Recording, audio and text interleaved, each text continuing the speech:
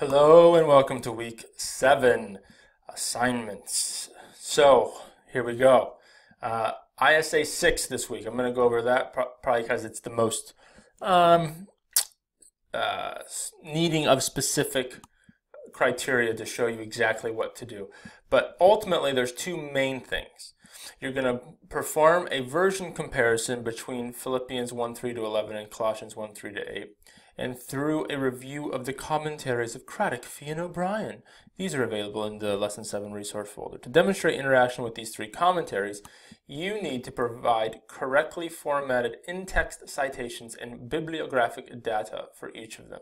In other words, you need to, when you're doing your work, when you use them, and you do need to use them for your assignment this week, you need to cite them.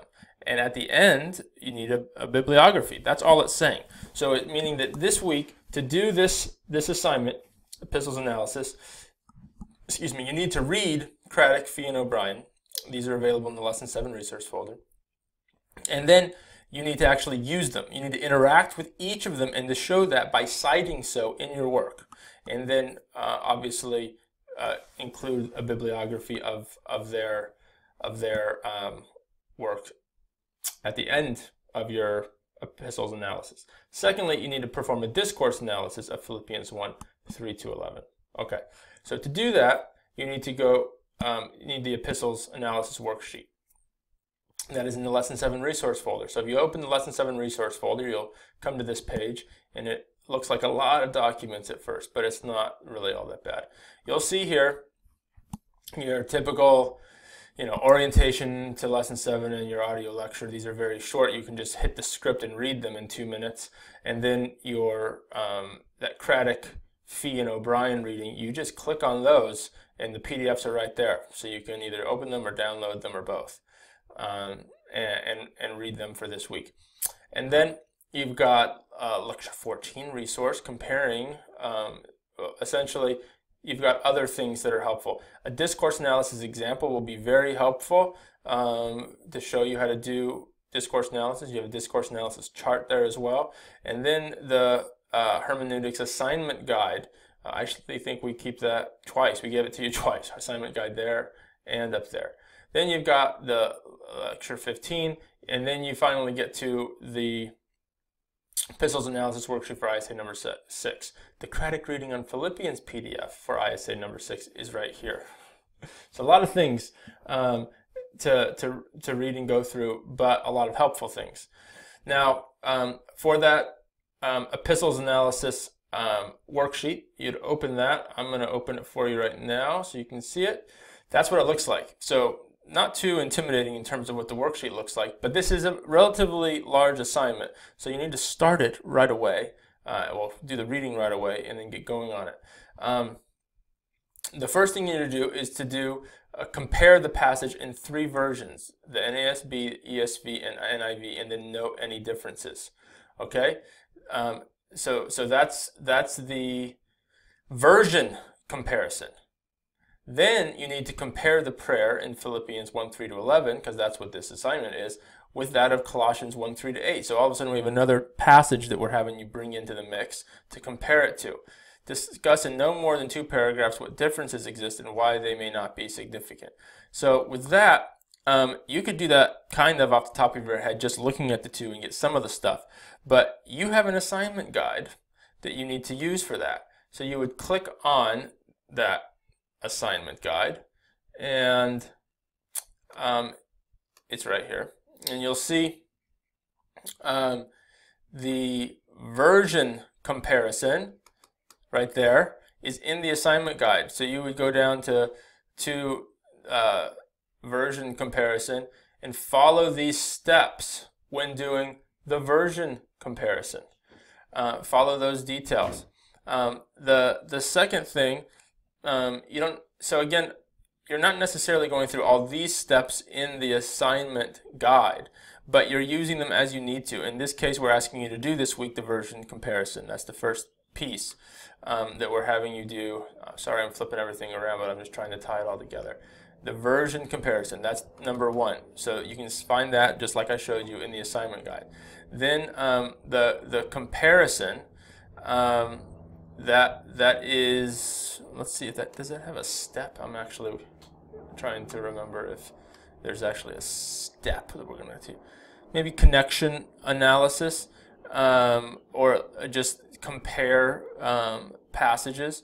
So, the connection analysis is not the same thing. If I go down to page 5 here, let's see, where did I skip that? Page 5, hello, page 4, page 5. Oh, that's a discourse analysis. So, version comparison, yeah, that's the version comparison there. So, really, when you're doing this step on the number 2 for this week in the epistles analysis, comparing Pauline introductions, try to think through. Sorry, I'm kind of thinking out loud here.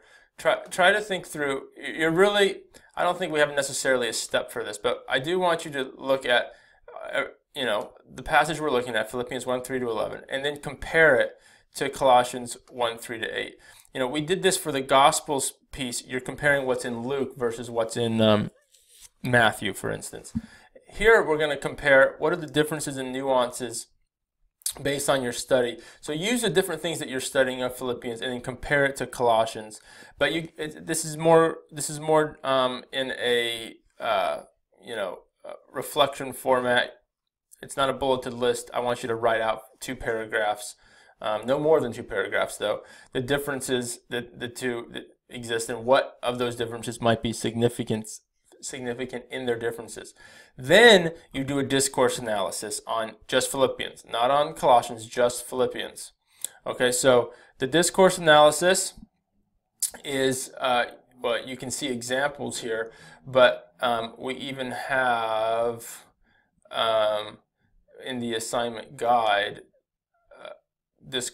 a discourse analysis guide. So don't worry about what's in the assignment guide. That can actually get confusing. So you can use that as a reference. We have discourse analysis. I think I showed that to you a minute ago. There is discourse analysis here, step 4, you even have an example in the epistles. So you can use this, an example analysis, step 4 in the epistles, right there. But then we also even give you, is this the example? Here we go. The discourse analysis. Maybe it's the same thing. Yeah, okay. So I think why I'm getting confused is, let me open this one again. I opened some things in advance to try not to confuse you, but I think it is still a little bit confusing when we try to do too many things. Here's the example of Romans 15:22-26. This is an example of what a discourse analysis is to look like. Okay? So that is helpful for you. And then this is a page of just a discourse analysis guide, the discourse analysis guide. So this is definitely what you want to be looking at to do your assignment. Okay? So this is how to do that third part when it says discourse analysis. Use that one. And there it is. Okay, that's why I was confused. I'm looking up here. So the discourse analysis guide, click on that. There is a discourse analysis, obviously the example and chart, and in the assignment guide we have a step on discourse analysis. But for this week, we want you to specifically use this discourse analysis guide. So click on this to answer question number 3. Complete discourse analysis on Philippians 1:3-11. Okay. I think that makes sense. It's just a lot of things to go. There's a lot of different clicks and things you have to download. I just want to make sure everyone knows which ones are for what. Finally, then, provide a preliminary statement of the message of Philippians 1:3-11. No more than a paragraph. So, taking into effect everything you've learned so far this semester, give me a message. What is it you want to find the core idea and speak around what Philippians 1:3-11 is saying here. So that is it, guys. That is the epistles analysis worksheet. But that is only part of this week. the other part of this week is the Greek word study. So, in the Greek word study, you're going to study the word translated conflict in Philippians 1:30. So, same chapter, but later in the chapter. According to the word study process laid out in the assignment guide, a Greek study worksheet's been provided. So, when you get into the Lesson 7 resource folder, you'll see down here, you're going to open this, the Greek word study worksheet. It will download here. Let's see, that opens now. Yes. Here's the Greek word study worksheet. It gives you the steps right there. So that's the steps for word study. You're simply just following them. If you have questions, let me know. But you're doing, this is basically the same thing that you've kind of already looked at and done. So you're going through those steps and follow the previous examples that I gave you in other assignments to fulfill that. The assignment guide does a really good job of showing you this already. So let me open up the assignment guide. Go up to the assignment guide and word study. See how that's already in the assignment guide, step 5. And that says page 1, but it's not page 1. Let's see if I can find word studies in here. That would be embarrassing if we didn't include that somehow, but it says it's in here, so it should be in here. And see, we did the narrative analysis, poetic analysis, word studies. There we go. So here's this whole thing on the assignment guide. If you need to know more specifically or need a refresher on how to do that, you have all of this stuff right here for you. And it gives a little bit more detail than what's on the worksheet. So the worksheet has most of what you need, right? That's the worksheet, all right? But the assignment guide has, you know, more of an example for you. So you're fulfilling this. You literally just fill it in on this page. So you would fill the stuff in here, you fill it in there, and so forth. And I'm trying to remember, did this get assigned last week? I feel like it might have been, but I can't remember. But that's due this week. So make sure you do ISA number 8 and ISA number 6 this week, and you will be good to go. The assignment guide is there to help you with specifically doing a Greek word study, so you know exactly what to do. And if you have any questions, let me know. But I think at this point we've given you ample things, and if I keep talking, I'm just going to confuse you more than you already are. So again, that's the 2 assignments for this week.